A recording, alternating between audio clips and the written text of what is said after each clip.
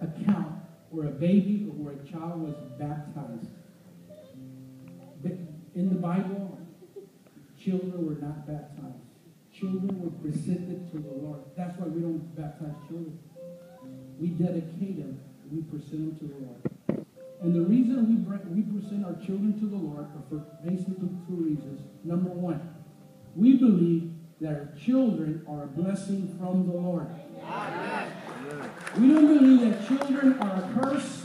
We don't believe that children are a problem. We don't believe that children are a burden. We believe they're a blessing from the Lord. Amen. So when the parents bring their children, they come to say to God and with you and with me, the pastor, I want to thank God for my children. Yes.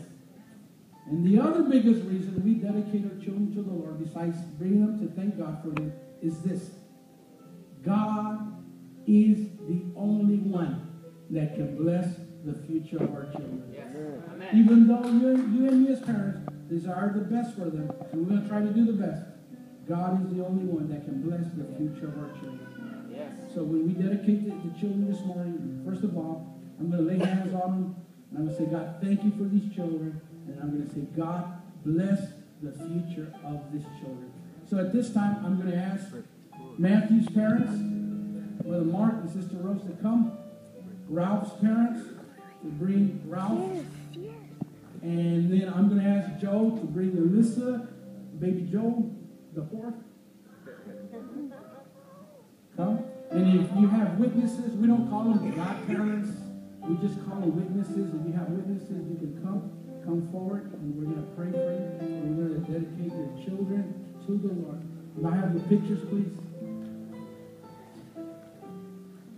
Give a hand, applause to all these beautiful little babies that we're going to present this morning. All right? So we're going to present Mr. Matthew, Mr. Ralph, Mr. Joe, Alana, and Alyssa. That's Alyssa.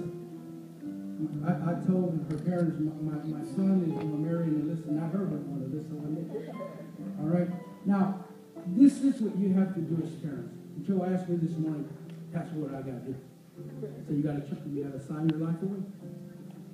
Listen to this, parents. You will either be the biggest reason why your children have emotional hurts, or you will be the biggest reason why your children grow out to be healthy. The best thing, guys, the best thing that you can do for your children is not buying new Nike shoes. The best thing is to love their mom. This is not about marriage. It's about baby. But the best thing that will grow and help these kids grow in a healthy relationship, understand, is for y'all to love their moms. The second thing, besides loving their moms, and actually it's the first, is to love God. Yes, amen. And you love God, God will help you like He's helped Mr. Mark to this day, Ralph, Mr. Joe. And for you ladies, love God, love your children.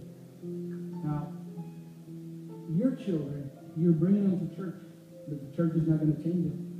You say, oh God, I hope He sprinkles something in them to change them to the angels. You're not an angel, so they're not going to be angels. Like you have problems in their life, they're going to have problems. But this is where prayer and this is where your commitment to God comes in. And you ask God, help us as parents to live for you and to model for our children what living for God is all about. So I pray that God blesses you as parents. I'm going to get down. I'm going to pray for your children. I'll pray for Matthew first. Father, right now I lay my hands on Matthew. Thank you for his parents. Thank you for Brother Mark. Thank you for his mom, Sister Rose, for his siblings. And God, you have a purpose for this little boy. God, you have a purpose for him. And I pray over him as David prayed, God, let your purpose be fulfilled in my life. I don't know if this little boy, God, is going to be a doctor, a lawyer, a businessman, a preacher. I don't know what he's going to be, a pilot. But, God, you have a purpose for his life. And I pray, God, that you fulfill Matthew's purpose in his life. And that Matthew, God, will live for you all the days of his life. Protect him, bless him as he grows up. help him in school, help him with the friends that he's going to have. God, just protect him and continue to bless his parents. In Jesus' name, today I dedicate Matthew to you. In the name of the Father, the Son, and of the Holy Spirit. Amen. Father, I pray for Ralph. Thank you for this little boy that you've given Ralph and Amber. I pray that you protect him. I pray that you care for him. I pray that this little baby, God, becomes a warrior for you. That he becomes a fighter for you, God, and for your cause. I know you have a purpose when this baby was born, and I pray the same thing that David prayed. God, let your purpose be done in his life.